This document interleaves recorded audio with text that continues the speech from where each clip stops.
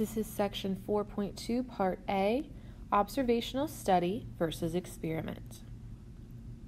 A sample survey aims to gather information about a population without disturbing the population in the process. Sample surveys are one kind of observational study. Other observational studies watch the behavior of animals in the wild or the interaction between teacher and student in the classroom. In contrast to observational studies, experiments don't just observe individuals or ask them questions. They actively impose some treatment in order to measure the response. So an observational study observes individuals and measures variables of interest, but does not attempt to influence the responses. An experiment deliberately imposes some treatment on individuals to measure their responses. When our goal is to understand cause and effect, experiments are the only source of fully convincing data.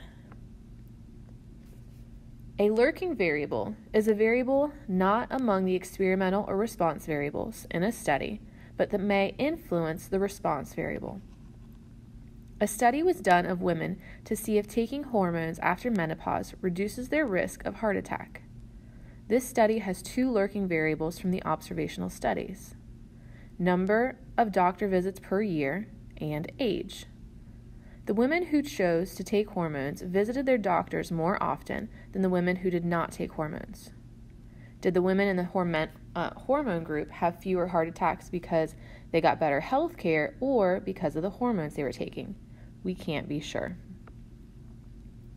A situation like the hormone study, in which the effects of two variables on a response variable cannot be separated from each other, is called confounding. Some people call a lurking variable that results in confounding, like the number of doctor visits per year in this case, a confounding variable. So when you go to take your AP exam, if you are asked to identify a possible confounding variable in a given setting, you are expected to explain how the variable you chose is first associated with the explanatory variable, and then you need to explain the effects on the response variable. You need to be cautious. Observational studies of the effect of one variable on another often fail because of confounding between the explanatory variable and one or more lurking variables. Well-designed experiments take steps to prevent confounding. The moral of the story is simple: beware of the lurking variable. An experiment is a statistical study in which we actually do something, which we call a treatment, to people, animals, or objects, and those are your experimental units, to observe the response. Here is the basic vocabulary of experiments. A specific condition applied to the individuals in an experiment is called a treatment. If an experiment has several explanatory variables, a treatment is a combination of specific values of these variables. The experimental units are the smallest collection of individuals to which treatments are applied. When the units are human beings, they are often called subjects.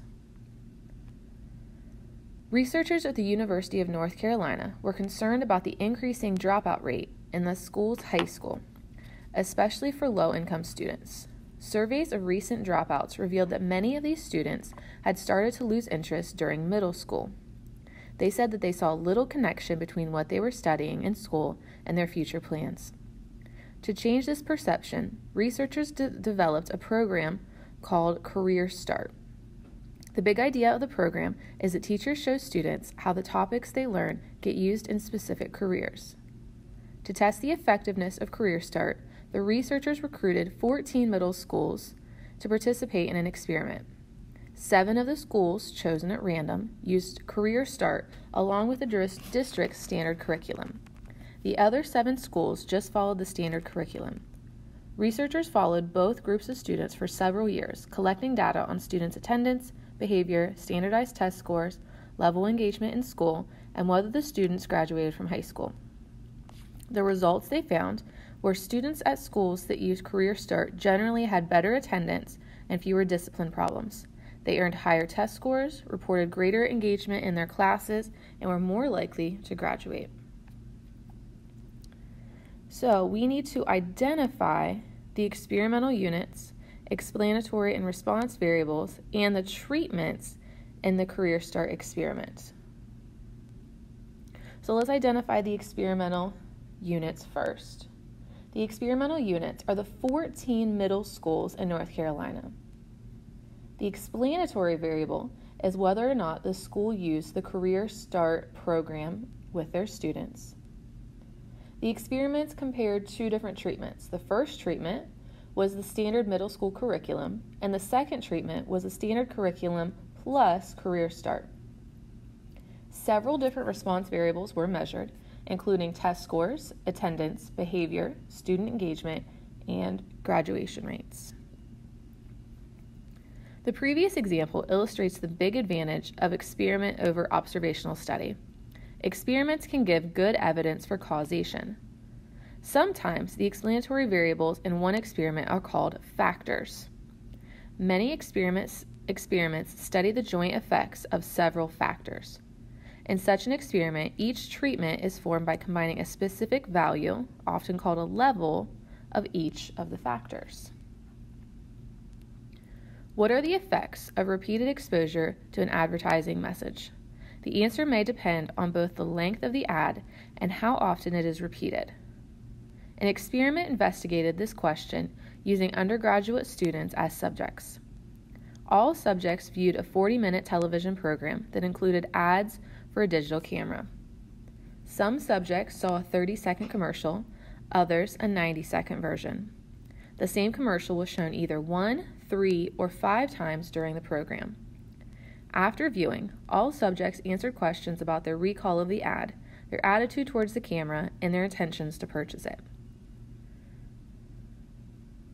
So for this advertising study, identify the explanatory and the response variables. So the experiment has two explanatory variables or factors. The first one is the length of the commercial, and the second one is the number of repetitions that it was played.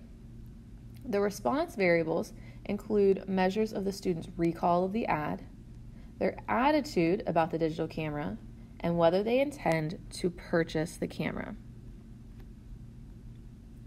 List all of the treatments. So there were two different lengths of the commercial, either 30-second or 90-second, and there are 3 different number of repetitions, either 1, 3, or 5. So there are 6 different combinations consisting of one level of each factor. The first one is 30 seconds in one time, then we have 30 seconds 3 times, 30 seconds 5 times. Then we have 90 seconds played 1 time, 90 seconds played 3 times, or 90 seconds played 5 times. Does reducing screen time brightness increase battery life in laptop computers?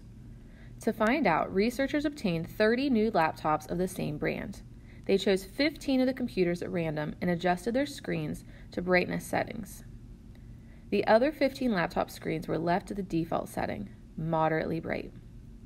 Researchers then measured how long each machine's battery lasted. Was this an observational study or an experiment? Justify your answer. Since the researchers changed something about half of the people in the study, or half the computers in the study, this would be an experimental study.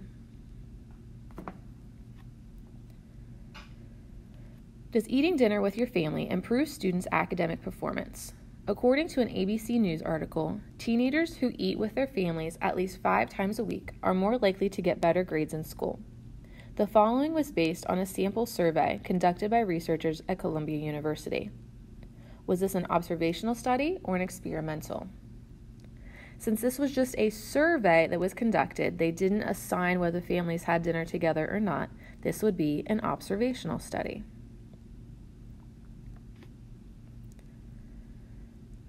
What are the experimental or the explanatory and response variables in this survey? So the explanatory variables is the number of meals per week eaten with their family, and the response variable is probably their GPA that they're looking at, since they're looking at the students' grades. Explain clearly why such a study cannot establish a cause and effect relationship. Suggest a lurking variable that may be confounded with whether families eat dinner together. This is an observational study, and there may well be a lurking variable that actually influences that response variable. For instance, a family that eats more meals together may also be a family where parents show more interest in their students' education, and therefore they would help them with their work, help them study, and that would help the students do better in school.